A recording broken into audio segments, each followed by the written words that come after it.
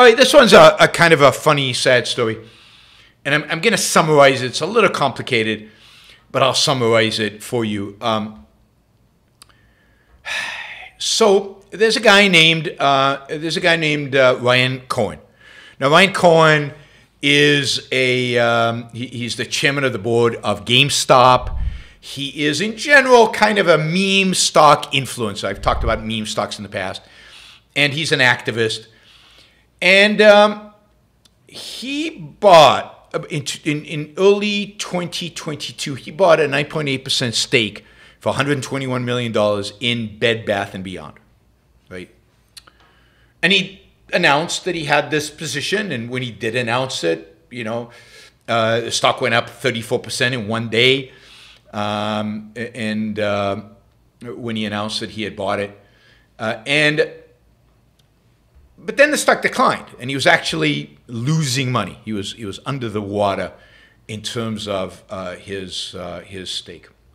In August of last year, he redisclosed that he owned those shares. Now, why did he redisclose? Because GameStop, stupidly, sorry, Bed Bath & Beyond, stupidly had bought back some shares. By buying back shares, taking shares off of the market, his stake in the company actually rose from 9.8 to 11.8%. He gained 2%, even though he didn't buy any shares. But the law says that once you cross the 10% threshold, you have to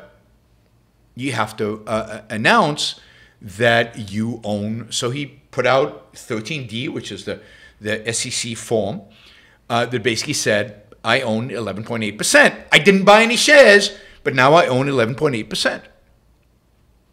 And he literally said in the report, there have been no transactions in securities for the issuer by the reported persons during the past 60 days. Haven't bought any new shares. Anyway, because he announced it, and it's a meme stock, the price jumped up to $23. This is the day after the filing. At which point, he sold all his stock. So over the next few days, over that day, in the 16th to 17th, basically he sold all of his stock at almost $23 per share on average and made a profit of $70 million. Now, once that was revealed, the stock collapsed, never closed above 15 again, and ultimately filed for bankruptcy. Now, okay, is this insider trading? Is this stock manipulation? Is this illegal? Well, he's being sued.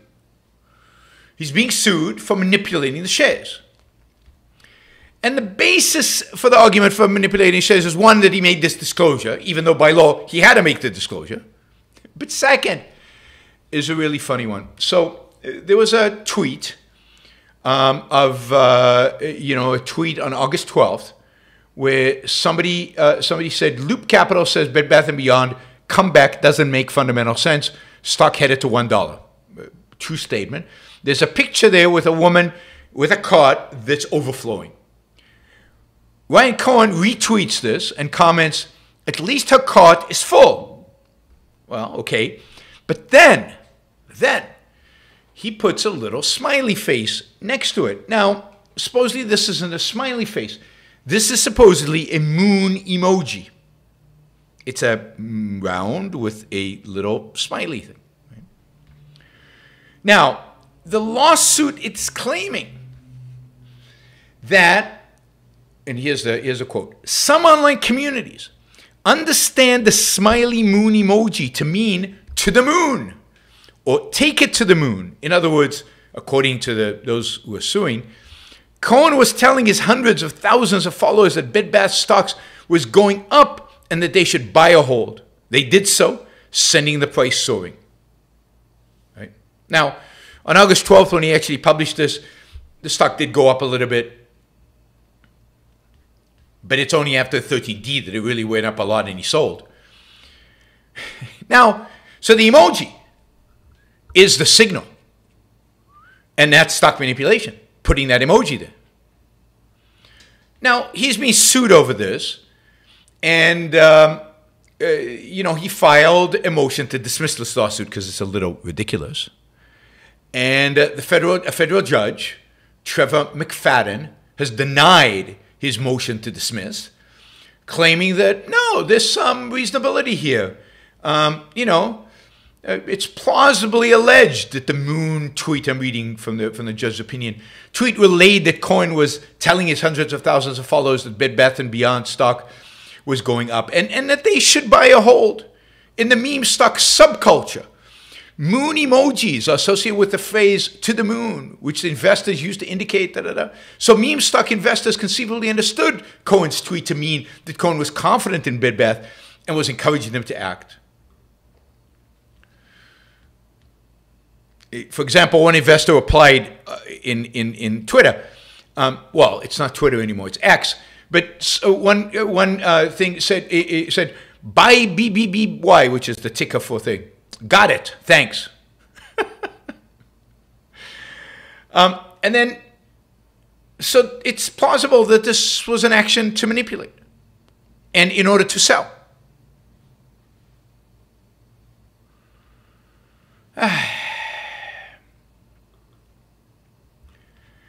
And then he goes on to the 13D. Taking the complaint as true, Cohen's amended 13D was materially misleading as well. Was it? Investors filing 13Ds have a duty to disclose any solid plans to sell their stock. But maybe he didn't have a solid plan to sell the stock. How are you going to prove that? Maybe he just saw the price go up and he said, oh, cool, I should sell. Because who knows what's going to happen later.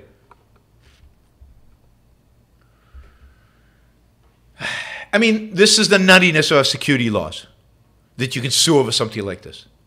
And I have no sympathy for Cohen, who is a stock manipulator in a variety of different ways and responsible for a lot of the meme stock nuttiness and insanity and irrationality, which he is now suffering from as part of this lawsuit.